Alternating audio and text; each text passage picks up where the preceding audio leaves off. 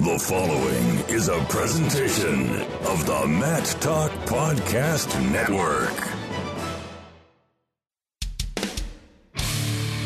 You've always got time for Short Time. Hey, it's Mario Lopez. David Taylor. Brent Metcalf. Johnny Hendricks. Tony Ramos. Bubba J. Mike Golick. Matthew Modine. The one and only Chael Sonnen. And you are listening to the one and only Short Time Wrestling Podcast by the often imitated and never duplicated Jason Bryant. Now up on the Short Time Wrestling Podcast, heading to Buies Creek, North Carolina to visit with Nathan Kraisser, the first All-American in school history for the Fighting Camels of Campbell University. Nathan, first of all, congratulations, and secondly, welcome to the Short Time Wrestling Podcast. Hi, Jason. Thank you. Thanks for having me. All right, first of all, first All-American in school history. When you transferred in from North Carolina, which is not new to people, there seemed to be a little bit of pressure on you to be the guy that was going to bring Campbell its first All-American medal. How did you deal with that pressure, and what's it finally feel like to be like, all right, finally, I'm done. I got it. I'm on the podium. Yeah, there was some pressure, but I had that redshirt year, first year. Campbell didn't have a postseason. They had APR issues, so I got to get acclimated to the school and kind of get my training regimen going there. And there was some pressure, and people were calling me crazy for leaving Carolina and going to Campbell, especially because they didn't have a postseason. They had that academic trouble, and there was pressure. But I just tried to do my thing, like have my own expectations for myself, and don't worry about what everybody else is saying. And finally getting on the podium this year was a huge relief. After I won my round of 12 match, you see a lot of people like jumping up and down, hugging their coaches. I was just so tired, just kind of put my hands in the air, just like finally kind of feeling, and just like a sigh of relief, and had fun. I had fun this year at Nationals. I didn't put too much pressure on myself, and just kind of went in like last year, let's have fun, let's do it. And then after getting on the podium, got a lot of attention from the school. That was awesome. They're real supportive. Because you were so close, your true freshman year, you're in the quarterfinals. You've got Jesse Delgado dead to rights in a cradle. He ends up coming back, winning that match. You fall in the round of 12. You were just so close. How much did that moment really still drive you over the next couple of years? That moment definitely haunted me for a bit too, but then I used it to motivate me and actually give me confidence. Like Delgado, I mean, he won Nationals that year, and then I think he won it again the next year. Like, if I had a guy that good, like I had him beat, like if I had a guy that good beat, then I can hang with and beat anybody in the weight class. Like all these guys that are tough, but like they're not two-time national champs. Like if I had a two-time national champ beat, like I can beat these guys. And it drove me being that close, knowing I had it in my grasp and then let it slip away. Like that made me work harder like every day, because I was always thinking about it. When the decision comes and Kerry takes the job, and Kerry's been on this show about why he took the Campbell job. He said he liked the small town atmosphere. He said he liked raising his kids in that type of atmosphere. And there are kids that, like yourself, that knew Kerry from when his time in Maryland. When he left, was there any inkling of saying, you know what, I'm still staying here in Chapel Hill? Or was it like, he's gone, I'm gone? There's definitely some like thinking, especially just academics too, not all wrestling. Like Carolina's a great academic school. If you got a degree from there, that definitely helps like on resumes and stuff. And I didn't know much what Campbell was like. I didn't know if they had good funding or anything, or even what the school was like. But after coming and visiting and kind of hearing Kerry explain it, like how much effort the athletic director at Campbell is like putting into the wrestling program, that kind of helped me decide. And it wasn't like Carolina's a fun town. It's like a college town. Campbell's it's small. It's pretty much wrestling and school, which is perfect for me. That's all I really needed, and that attracted me to the school. You had mentioned the academic issues. The previous administration had some issues with keeping kids eligible, the APR, which is a huge issue with college athletic directors, especially in terms of whether or not they keep programs and such. This is actually it's iced a program here and there, but when you come in and you're like, all right, you had the red shirt to burn. We've got no postseason. The team is forfeiting 5 weights. You're the ringer that's brought in, And how do you sit there and look at this situation and be like, okay, I went from a well-funded ACC program. Yeah, we were underachieving, to a school that's never had an All-American. Most people can't locate Bowie's Creek on a map, let alone pronounce it correctly. And now this is where you're going to make your name for yourself. You and Kerry Colat are going to make your name for yourself. I mean, what is that transition like? It was definitely different. Like, it was nervous. Like, I did have that red shirt to burn, but like the band, like, I believe it's like 2 years, but Terry helped reassure me, like, no team has ever gotten a 2-year ban. They usually get their stuff back up. They get like a year to get it back up, not even all the way to where it's supposed to be. And they get that year back. So that kind of calmed my nerves a little bit about making sure I'd be able to go to the postseason my junior year. And then in that first year, like you said, forfeiting 5 weights, we probably had like maybe 15 guys on the team. So it was actually good. Like, that was a lot of individual attention I got from Coach Colat, and Coach Trevor Chin was with us then, and that was to help me like work and get the more individual attention that I needed to kind of find the flaws in my wrestling and correct those flaws and work towards getting better. And I used that season to kind of lift and get stronger and get a little bigger, and that's part of the reason why I went 133 that redshirt year and the next year, because I had gained some size. Yeah, your attempt at 133 as a junior year, getting back in the lineup, didn't go as planned. You were you seeded, but what was it about 33 that it seems like it didn't? You had the good success, you had some ups and downs, but it ultimately seemed like it just didn't fit. What was the situation at 33 that made you say, you know what, I need to go back down to 25? Well, I don't think I was like undersized at 33. Like, it wasn't that hard for me to make weight, but I wasn't a big 33, but I never felt like I got out muscled, but I couldn't wrestle the way like I wanted to. I couldn't move guys in ties like I wanted and be able to get to my shots. Like, usually once I got in on a leg, I would be able to finish well, but just the size of those guys made it harder for me to move them and get my offense and my moves going, which I was able to do a lot better down at 125.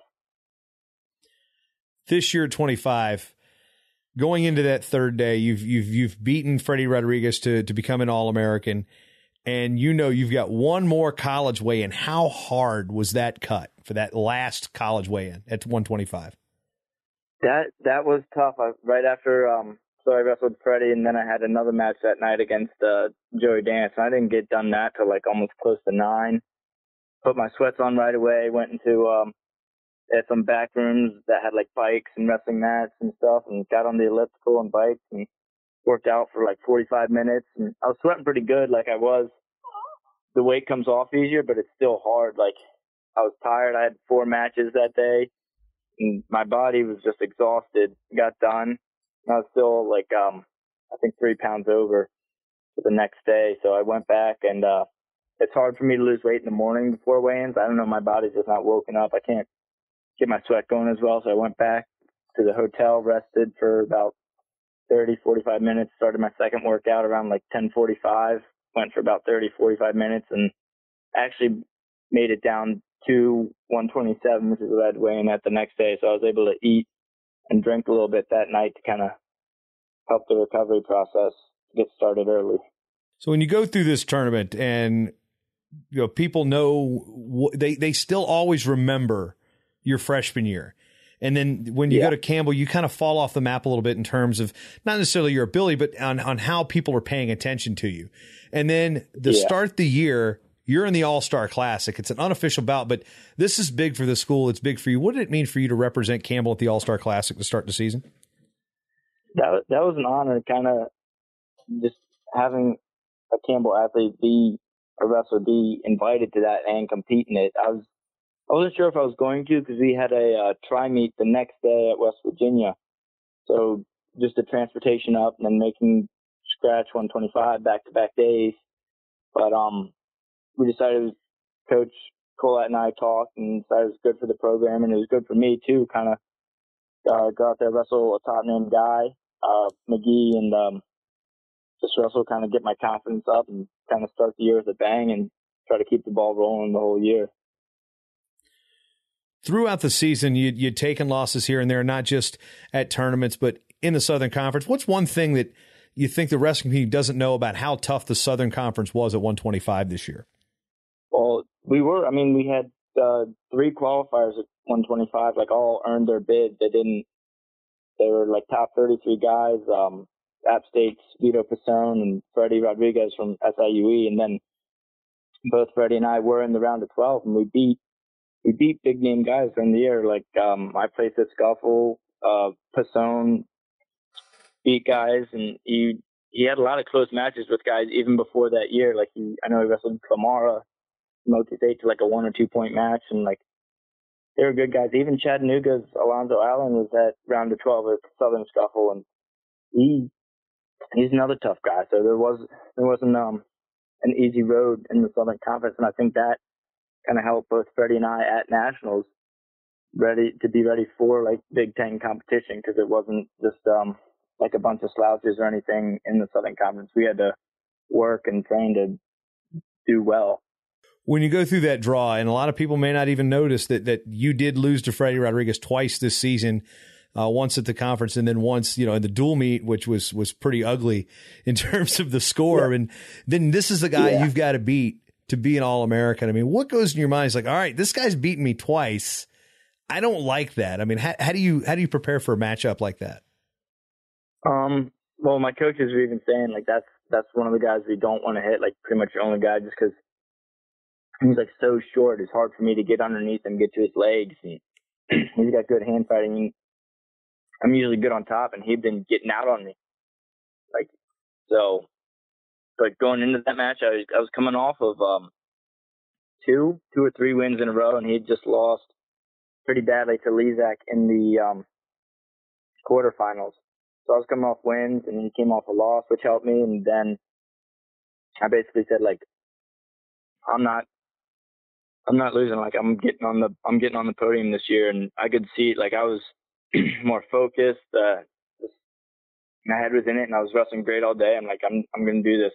And I could just tell, like, even from that first scramble, that I was going to come out on top. I was just confident. But we look at the draw, and he's not the only guy that beaten you during the year. I mean, Gabe Townsell, really, they had his red shirt pulled. He comes out at the Scuffle. He knocks you off at the Scuffle. And then this is a guy, and you're up on him in the consolations. And then you end that match with you on your back, just trying to stay alive. I mean, say it's almost cliche to say what goes through your mind, but what's going through your mind in that moment where you're like, I just had this match won.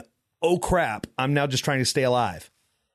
Yeah. He took a shot and kind of hit my nose. I think he broke it a little bit. I was bleeding, so I was kind of stunned, just bellied down. And he came out and gator rolled me. And I remember thinking, like, I probably could have held him. I was like, oh, I'll go roll through with it and come back to my belly. And then he caught me on my back. I was just bridging hard. I'm like, it'd be easy to give up right now, but I'm not giving up. Like, I'm fighting. Like, I was like, no way this is happening. Like, I'm not letting this happen. I'm fighting, like, the whole time. And I knew there was short time, so I was like, I don't have to stay here for a minute. I can fight for 20, 30 seconds. I can fight for as long as it takes till the end of this match. So when we look at some of your performances during the year, how much do you think that your lackluster performances in terms of dual meets we're dealing with the 1 hour weigh-in? I mean, 2 hour weigh-in, Gilman match aside, it looks like you were much more comfortable in a tournament setting than you were a dual meet setting. I mean, how much does that 1 hour weigh-in really affect you during the course of the year? That affected me a lot. Beginning of the year, I had my weight under control pretty well, and that helped me. And but that 1 hour weighing, because I'm the first weight also, like pretty much every time, so we wouldn't really draw. So just that recovery, I was cutting a lot of weight. I'm working out multiple times a day, like at least 2 workouts a day, pretty much all week to get my weight down, and I just wasn't able to recover fast enough on a lot of things. Like my legs would be dead or something. Just couldn't get that ball rolling. And then even like my stomach after weighing, like putting the food back in me, like I tried to pace myself, but a lot of times it's hard to, and kind of chug maybe a little bit too much water, and that kind of threw me off. So I tried to get back to it again at the end. I started getting my weight under control, not letting it balloon up as much after each weigh-in. And then 2-hour weigh-ins definitely helped. The more recovery time, let the food get in me, get my energy back, and then get a good warm-up in and be ready for that first match. Was there ever a point this year you're sitting there and you doubted yourself that you think, you know what, I don't know if I can do this? I never doubted myself. I knew if I got my weight down right and was eating healthy and felt good, I knew I can compete with anybody. But sometimes that weight cut, I'd be miserable. Like, I'm so sick of making weight like this. But then, like my coaches told me at the beginning of the year, there's only like 20 times you got to make 125, and especially near the end, I'm like, I only got to make 25 like a couple more times, and like only one or two of them is 1 hour weigh-in, so just suck it up for this last part and then just get back to wrestling and doing what you love, just having fun, going out there and competing.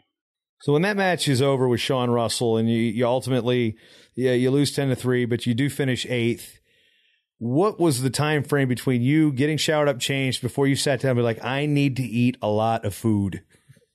Oh, it was real fast. So I finished up, went back, put my clothes on and stuff. Then my parents, grandparents, and 2 of my siblings were actually out there. So I went up and talked to them a bit and talked about the tournament and stuff. So I hadn't talked to them much all weekend because I was just trying to stay focused on wrestling. And then they stayed for a bit while I went back and showered. And then the Hard Rock Cafe was right next to our hotel, so we met down there. Had to wait a little bit to get in and get a seat. That's where a lot of the wrestlers went to eat. But went there. I think I had a 10-ounce pulled pork sandwich, barbecue pulled pork. Ate all my fries. Probably had like 4 sodas because I hadn't had a soda in however many months. So definitely put the weight, and then got hungry again about 2 hours later. Just kept eating. Well, at least you're in Carolina. You're in a good spot for some Carolina barbecue now that the season's over. Oh yeah, there's a lot of good barbecue places around here, and got to drive a little bit to find some good places around Bowie's Creek. There's nothing right in town, but 15-20 minute drive. There's some good places around that keep changing up, keep eating. One unique thing that this transfer brought is it gave you an opportunity to be on the same team with your brother Austin, who was on the squad 157 pounds as a true freshman. You guys, you're graduated high school up in Maryland, Centennial High School. He's an 8th grader now. The opportunities, you guys are wrestling on the same team. What was that like for you to go through this season with your younger brother on the squad with you? That was awesome. Words can barely describe it. Just like, we're really close, even though there's like a 4-year gap between us. We've always been like really close and talking to each other, and both really competitive. I think it helped us both during the year. We're competitive, especially with each other. Like, we're each other's biggest supporters, but we're also trying to beat each other in everything we do. And that, even though we were a little bit weight size difference, that definitely pushed us in the room, like sprints, like push-ups, like anything. We were trying to beat each other, and that pushed us. And during the match, if I wrestled first, I would give him an energy to get up and go. Like, if I won, he'd be all fired up, or if I lost, he's like, I'm going to go out there and like avenge Nathan almost. And same thing with him. When he won, it gave me energy to go out there and wrestle tough. And it was awesome, just like kind of building off each other's energies. Like, I'm always excited when my teammates win, but when my brother wins, it's just that much better for me. Yeah, and this is also a unique situation for Campbell this year. This is one of the best seasons in school history. You guys won the Southern Conference, a school record 5 qualifiers to the NCAA championships at Division I. Do you think if things are different, if things are like year one, so if you've got to go through this season forfeiting 5 weights, do you think you get to where you're at individually? Do you think you're an All-American if the situation was the same? I mean, wrestling's an individual sport, so a lot of it's on you, but it helps having teammates around you who want the same goals and are motivated. Like, it helps in practice. People are excited and motivated that we're doing well. And like you said, that energy builds up and you feel good. You feel like it's awesome to be a part of a winning team. Like, you like winning, and it builds up energy. And the attitude in the room was better. Like, it wasn't like, oh, we're never going to win a dual meet, so like, what's the point almost? Like, everyone was excited. They were hungry. That's the other thing about a young team. They come in hungry. They haven't been through the grind yet, so they're excited like the whole season. It's fun having that new energy and like guys picking each other up kind of thing. So I think that played a big part in the team's success, having that many guys that were hungry. I think that's why we did win the SoCon and sent that many guys to nationals, because people fed off that energy. What is the opinion of the wrestling program around students and other athletes at Campbell? Well, it's definitely changed since I first got here. They're almost seen as like kind of the problem team, like not smart, didn't do well in the classroom kind of thing. But now we're seen as like a lot of times like the hardest workers. Like I'll talk to athletes from other teams, like, yeah, we see guys like burning out in sweats and like 70 degrees weather and stuff, and like you guys come out like your clothes are soaked, and they have a lot of respect for us and appreciation, which is awesome to have that.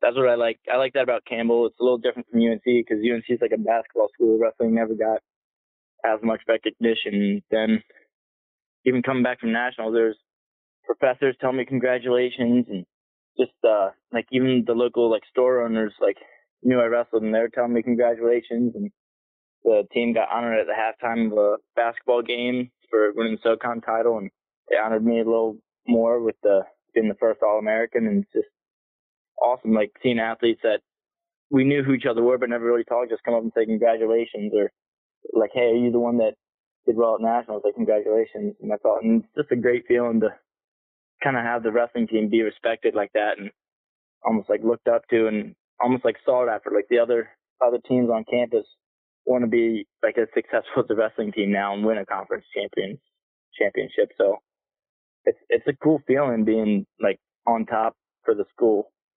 From a coaching perspective, what have you seen change through your coach, Kerry Colat, from when you guys were part of the program at Carolina to now at Campbell? I mean, what's different about him?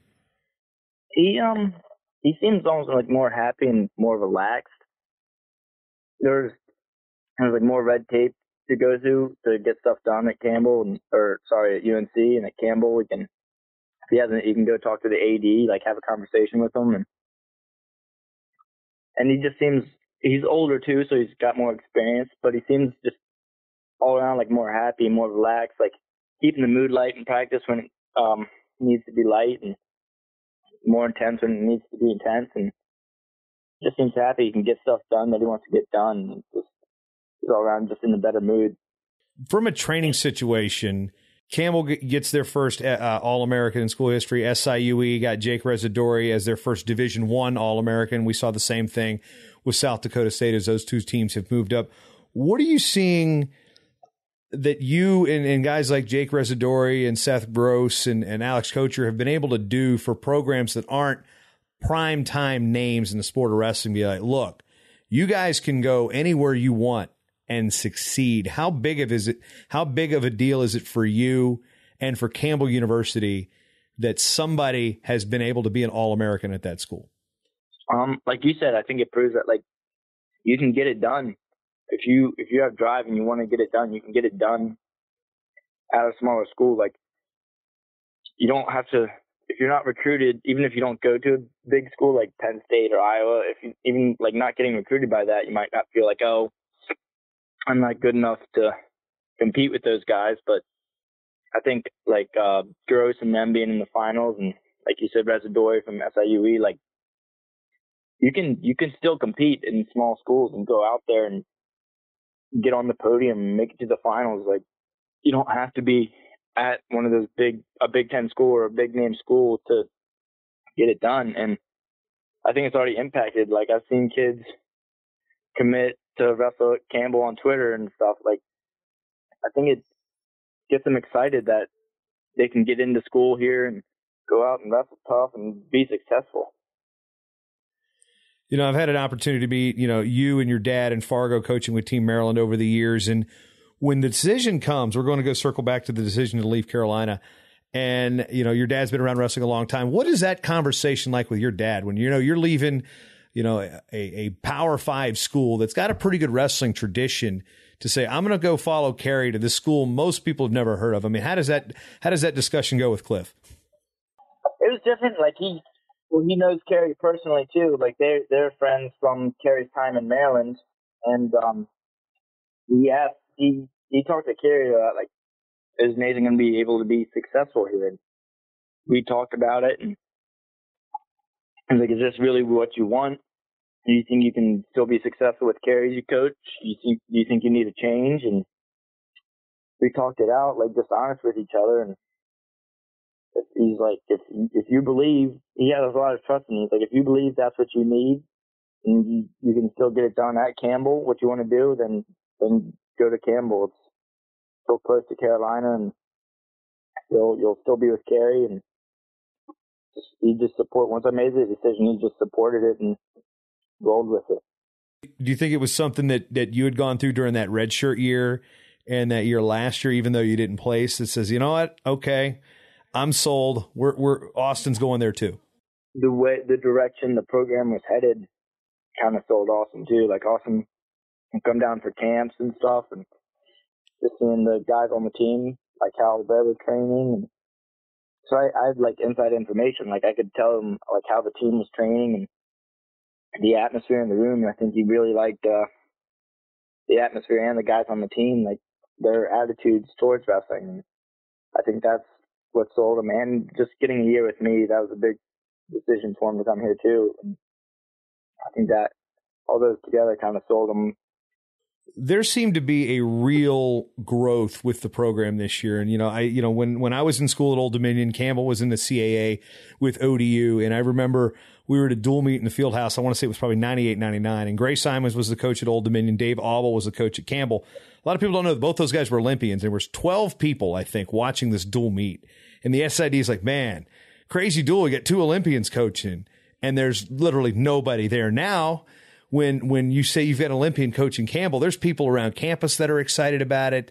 It's the growth there. I mean, just what I saw from you guys at the Virginia Duels, the Haino brothers have improved dramatically. Quentin Perez, that guy has gotten really good. I mean, Josh Heil coming in with, okay, everybody knows, okay, yeah, your brother's Dean. You saw a lot of growth. What was it like for you guys to grow together as a team, to beat teams like West Virginia, to perform well, be so close to beating Arizona State at the Virginia Duels? I mean, what went into that growth? Beating those teams helped with the growth a lot. Like giving the people confidence that I am ready for this D1 competition, these big name schools and guys, and just keeping it. And we had enough guys on the team where if we had a bad duel, a couple of people got down, we had enough guys to kind of pick the energy back up in the room again to kind of stay positive and stay working hard and not get caught in a lull, and just keep working and pushing through that negative energy. And even us picking each other up, like coaches can't get to everybody, and us helping each other out in the room. Like I would drill with Josh Heil a lot and show him like little things here and there that he might be struggling with that the coaches didn't see or didn't have enough time to correct. And just us wrestling with each other, kind of working through those areas and helping him with his mental game too. Like that's a big part that the guys got better with over the season. Like Josh didn't start off strong, but he finished really strong. And I think me telling him some of my troubles, like I had the same troubles you're going through. Like here's how I got through them. If it works for you, awesome. If not, like I'll keep working with you to get you through that, to get you to the point you want to be. Now, I've got to know a little bit about, I want to know more from, I've talked to Kerry about the Haino brothers a little bit in previous appearances on the show, but there's another faction that they've brought some promotion to the school. Vile wrestled at the World Championships at the senior level in Las Vegas. Jerry, everybody's just calling him Jerry. I know that's not how you say his first name, but everybody just says Jerry. He was at the Junior Worlds, was in a bronze medal match. You factor in your performance and then those guys doing really well on the international level and bringing focus to the school. I mean, talk about having the Finns there. I mean, that's just an interesting. They're a Greco country. What are they doing wrestling folk style and freestyle? Yeah, they definitely went through an adjustment phase, and Jerry, especially last year to this year, just especially top and bottom, he's got so much better on bottom. I think he got out. He didn't get ridden all this year, where last year got ridden multiple times. And he's a big dude too, like big athletic dude. And at all the matches, whenever he walked onto the mat, people all start shouting, chanting like Jerry, Jerry. So that energy and just kind of them having a different background, like, makes people interested. Like, oh, these guys are from Finland. Like, what are they doing here? Like, just learning more about them brings more attention through the program and gets us attention at the matches and on campus and stuff. What's the coolest thing about attending school in Bowie's Creek, North Carolina? Honestly, for me, is the relationships with the professors. Like, at UNC, I had like over 300 people in my biology class, and then I come to Campbell, and one of my favorite ones was sports psychology, and actually talking with the professor, like having conversations, not even as student to teacher, but just interacting and just talking and building these relationships is really cool to me, and getting to know them and their life experiences and advice they give you, and just to see that their passion to see you do well, they're not just there to teach us, they're there to actually help individuals succeed and make it through college and get a degree and get a job. For me, that's really cool. Maybe because I was a little older when I'm noticing it. If you asked me when I was a freshman, I might say something else that I like about Campbell the best. But I really like how close the professors get with you, and the small class size, and just the individual attention you get from them. So as you talk about classwork, what were you majoring in when you transferred in, and what are you looking for career goals now that your college wrestling career is over? Exercise science when I transferred, and since Campbell's a Baptist school, so they had a lot of the stuff that was like not electives at UNC were electives at Campbell, so I was pretty much taking all classes for my course, no more electives once I got to Campbell. My major, I was able to have the same major, specializing in sport management. So I always kind of wanted to stay in wrestling, go to coaching, or maybe work as an athletic director or something. So that's why I took sport management, kind of learned the business side more. And now that my collegiate career is done, I'm definitely going to take a little break from competing for a while, kind of let my body relax and get a job. I think I'll have a job opportunity at Campbell, and kind of maybe in the office, kind of see if that's what I like, and go back into coaching. Because I still want to stay around wrestling and work at a club or something. It's still a huge passion for me. And if I could stay at Campbell, that'd be awesome, because I get to be still close with Austin and see him practice and compete and everything.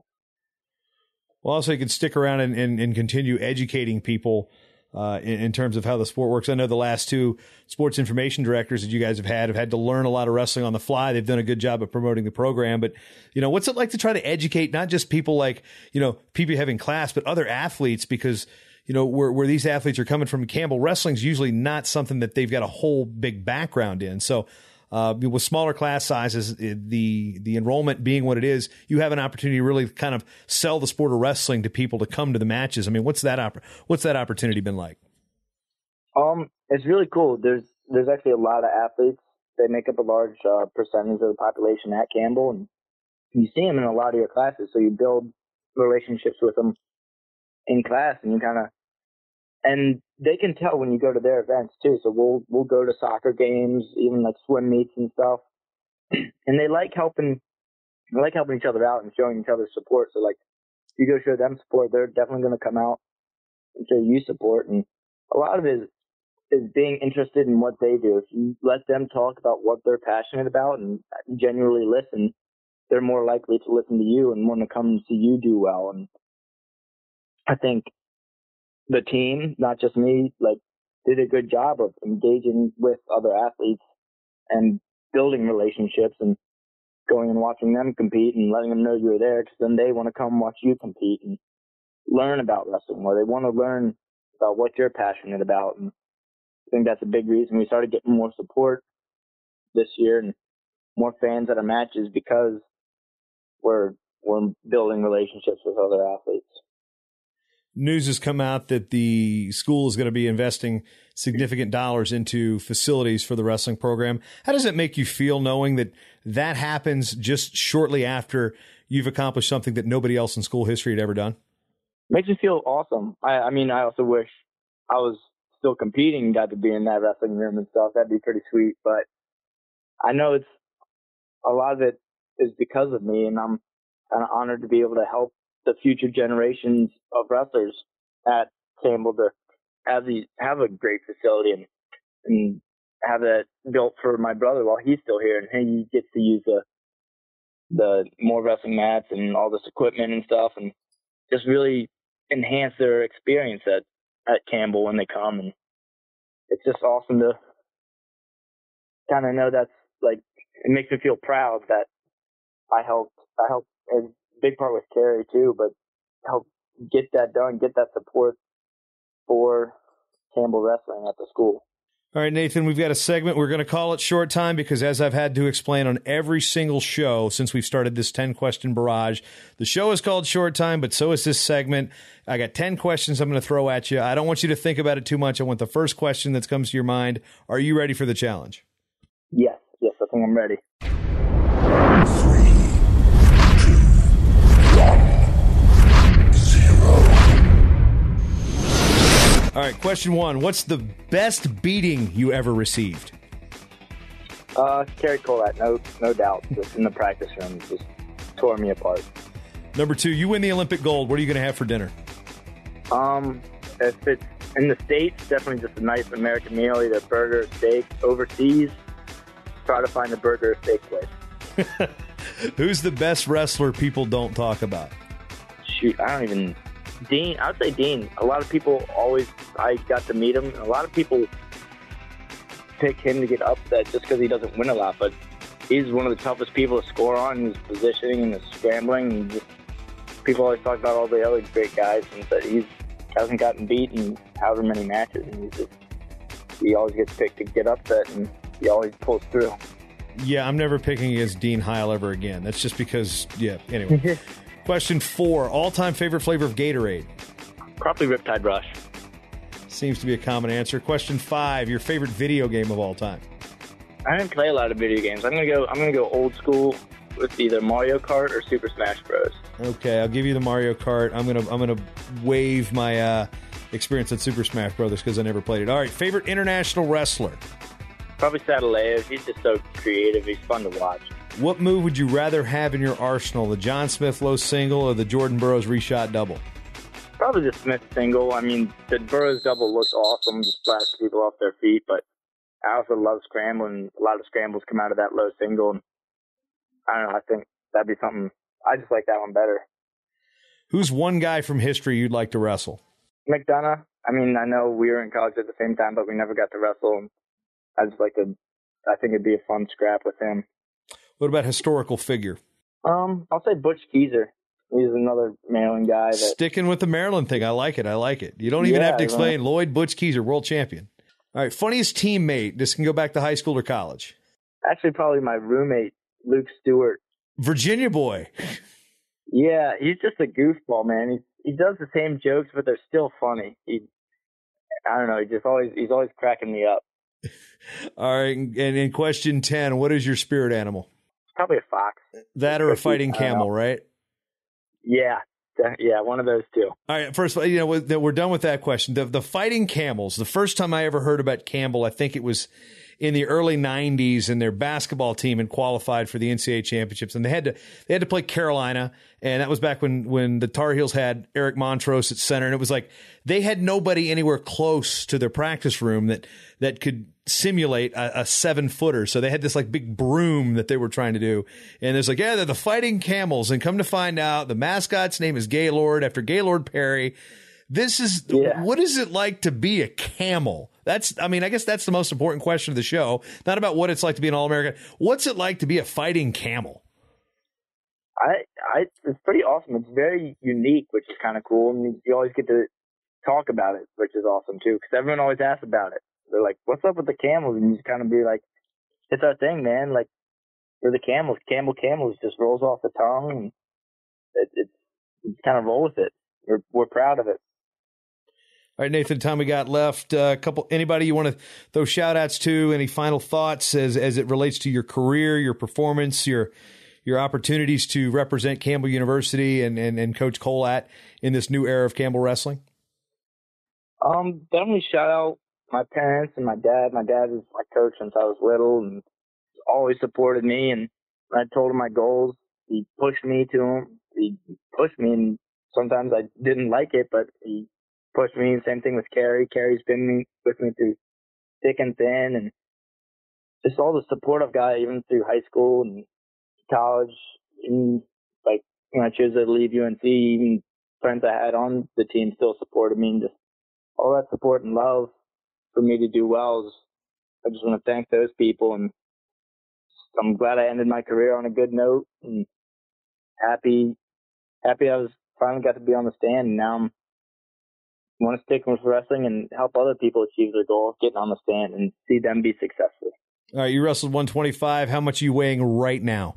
It was after lunch about 153. All right, I'm starting to come back down too. I was probably up close to 160 when I ballooned up. Yeah, I had to throw that one in there. We'd mentioned that prior to us starting the episode, but had to throw that one in there just because Kraisser going Nick Simmons on the way in. Yeah. All right, well, Nathan, hey, it's good talking to you. Congratulations, and we'll see you down the line. All right, thank you. You are listening to the Short Time Wrestling Podcast with my daddy, Jason Bryant. You know, I'm starting to get a little bit of mileage out of this whole video game thing in the last two episodes. So, Nathan Kraisser, there's a little Mario Kart 64 for you. If this is your first time listening, I'd like to thank you for spending your time with me. I am Jason Bryant, the host of the Short Time Wrestling Podcast, news, reviews, previews, and interviews from all things in and around the sport of Olympic, college, high school, and even sometimes a little bit into that world of the pro wrestling. We're going to talk with Jerry Briscoe on an upcoming episode.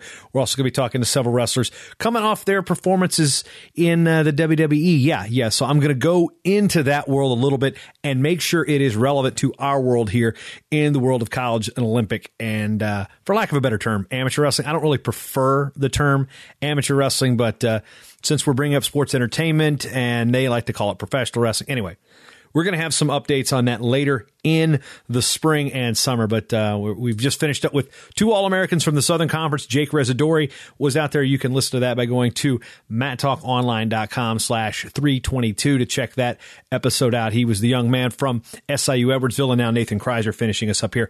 If you like this show and you're listening for the first time, whether it's on Twitter or on MattTalkOnline.com, you can go to MattTalkOnline.com/GetShortTime.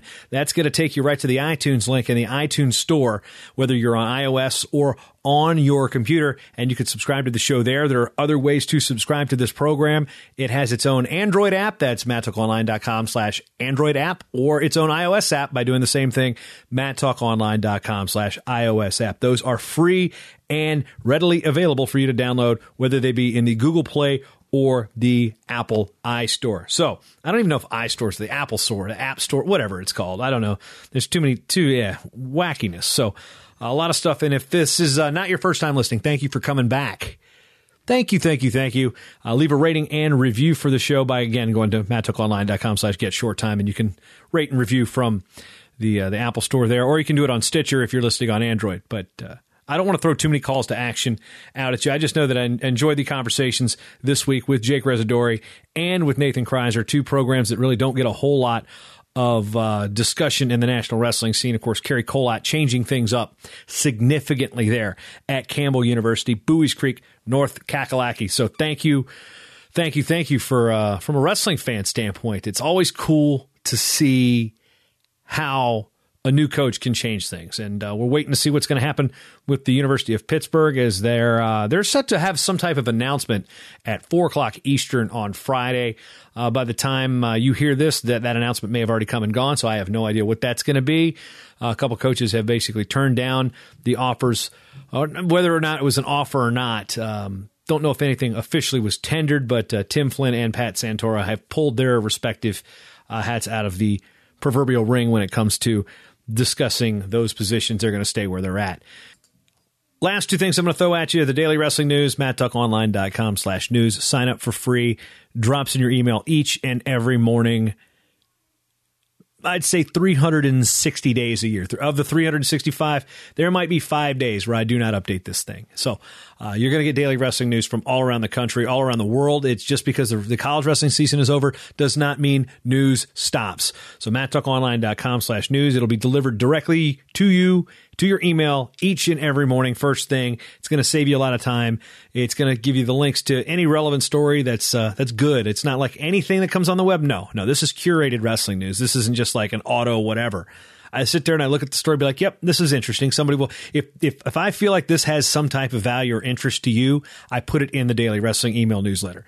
And finally, this is the sales pitch. If you like this network, you like what I provide, you like what the Matt Talk Online Podcast Network, Matt Talk Podcast Network provides at MattTalkOnline.com, head over to MattTalkOnline.com/join the team and say it with a nice monthly contribution. We thank each and every one of you all the time about your ability to help us produce new shows for the Wrestling Hall of Fame, keep this show going, cover some costs, and basically provide you with just already this year in 2017, already over 120 episodes of original on-demand wrestling content.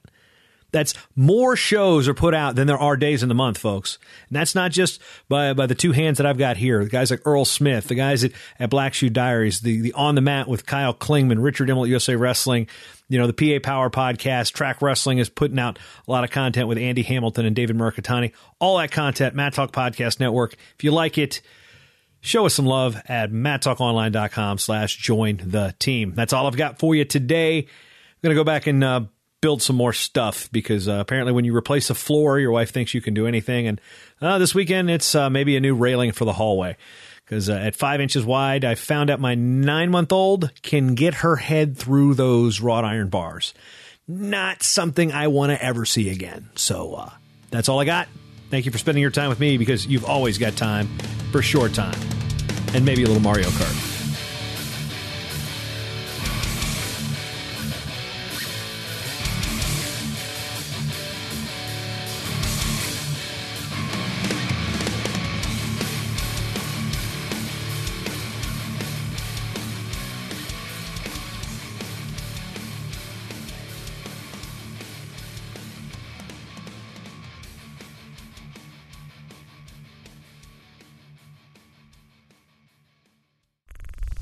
Show is part of the Matt Talk Podcast Network. For more wrestling podcasts, head over to MattTalkOnline.com.